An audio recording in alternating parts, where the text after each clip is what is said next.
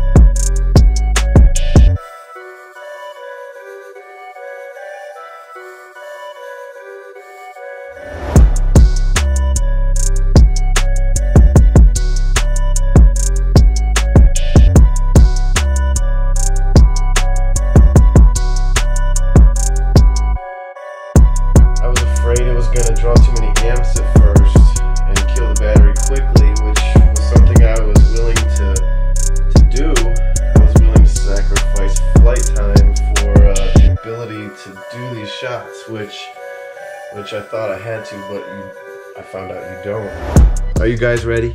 Are you guys ready? This is it. This is it.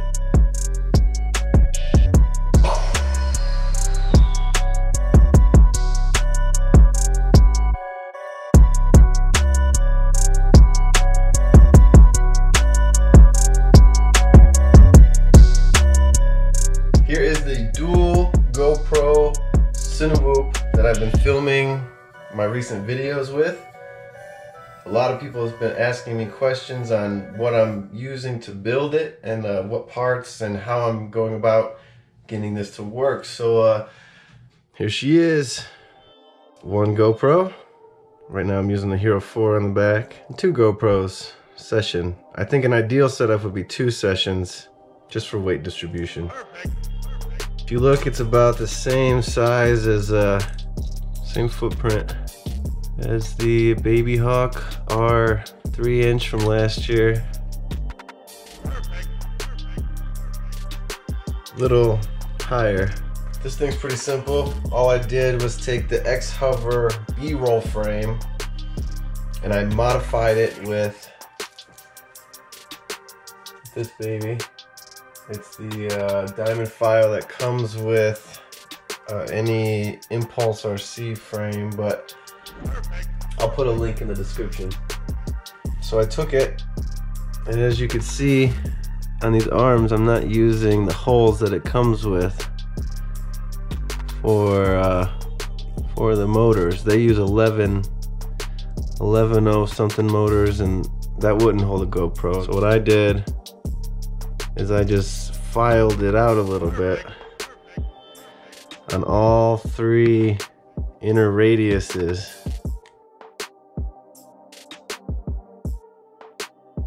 I don't know if they even knew what they did, but it fits a 14 motor, or at least these motors, perfectly.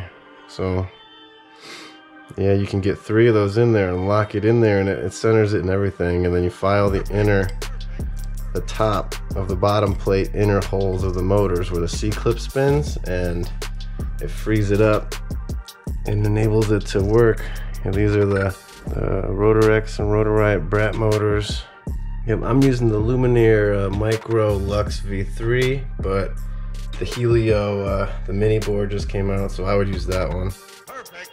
I have links in the description also. It's an amazing tool. Amazing. Like I said, with 2.5-inch props, this is what I use for inside. I use level mode indoors with these 2.5-inch Gemfan 2540s flash props. They work very well. I got the XT30 connection coming out the back, and then up here with one of those caps. This thing is pretty convenient. Makes it nice. As you can see, it's just soldered on there. Yep, this just comes right out. I have it here with a milli tie and a angled foot, foam foot.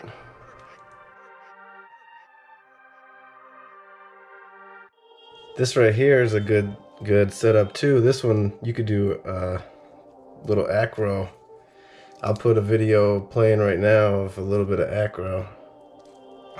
It's really fun actually for some 0-degree tilt. Little acro. It puts a different perspective on it because it just slows it down, but it's still super smooth, so it's really cool. Yeah, this works awesome. And the indoors, like I said, I use the flash props. Outdoors, I use the HQT 3x3x3. So in here, as you can see, I got the Lux in there with vibration dampening these feet. And then I put M2 vibration dampeners in the holes of the Lux because they're M3 holes, so it actually makes them M2.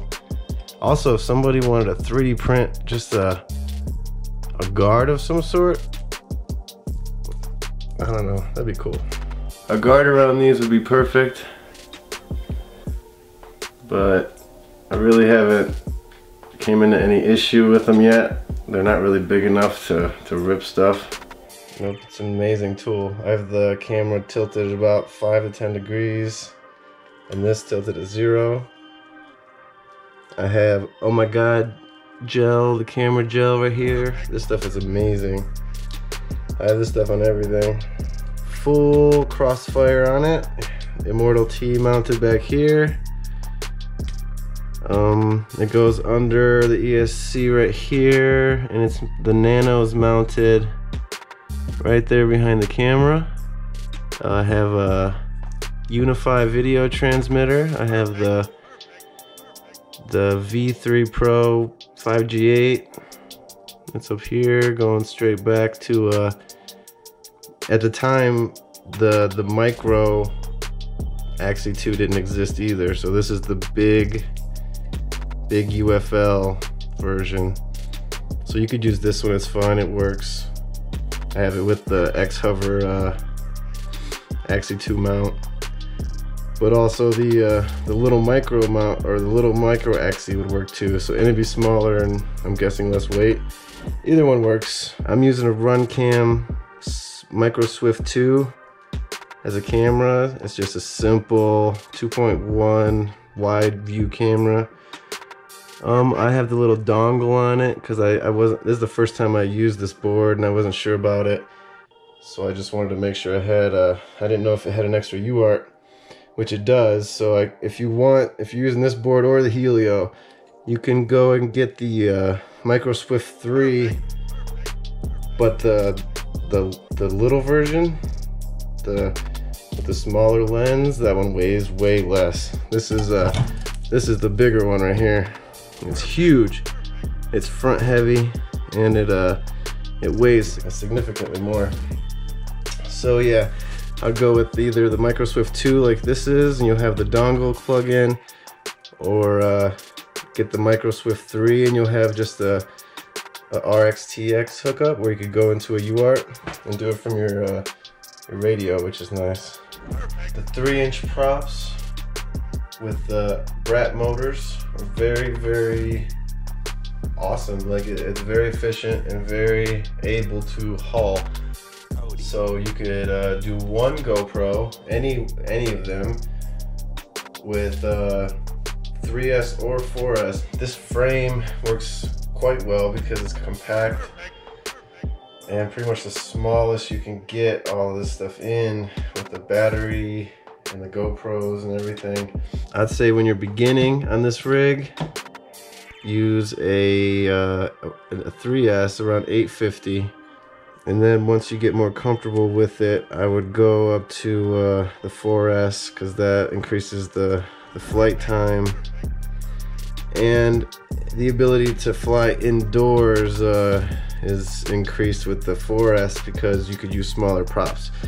The 3-inch props you could use all around. These are the best all-around props for indoor and outdoor, both for one camera and two cameras. But You can also use smaller props if you have to go through tighter gaps. The little props provide less thrust, so it's more of a dampening effect. So if you have to fly indoors, I would suggest, until you get really comfortable with this machine, using the smaller props with at first a 3S battery with one camera, and then increase it to a 4S battery with two cameras with the smaller props inside.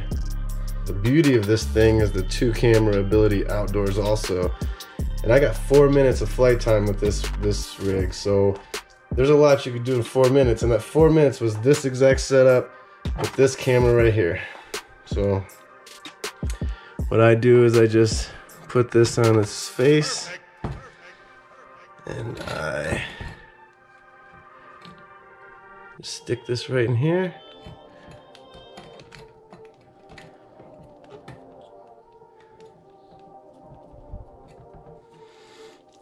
So there you go. There's the backward camera too.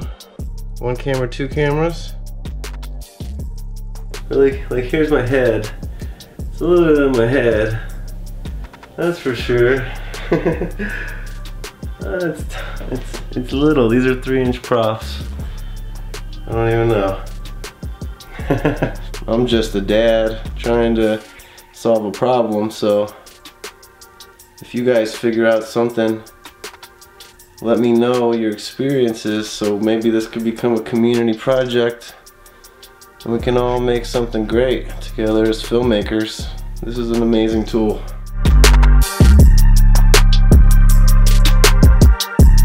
Setup is simple. It's completely stock. I don't know, follow the instructions to whichever board you end up using, either the Lux or the Helio or whatever 20x20 board you feel like using. This one had all the capabilities I need, so does the Helio, and everything's linked in my description.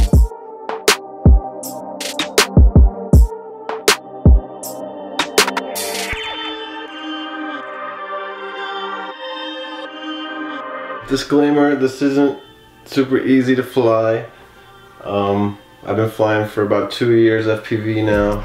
Just make sure you stay within your skill level and have fun. Don't hurt anybody. Do not fly around anybody until you're comfortable with your abilities. That's just, I want to get that out there. Safety disclaimer, be careful, be responsible. Don't mess this up for everybody, please. Go out there and have fun. Use this as a way for us to ease our minds and ease from stress, and use it as a getaway, and don't get us all in trouble. Don't make us look bad. Alright, well with that, you guys, if you want to support me, click the links below. My family would appreciate it. My daughter, my wife. If not, your decision, it's all good. It doesn't cost you anything extra. But yeah, you guys have a great day, great night. Have fun building these. If you guys have any questions, let me know. I'll be happy to help you guys. Fly like a bird, people.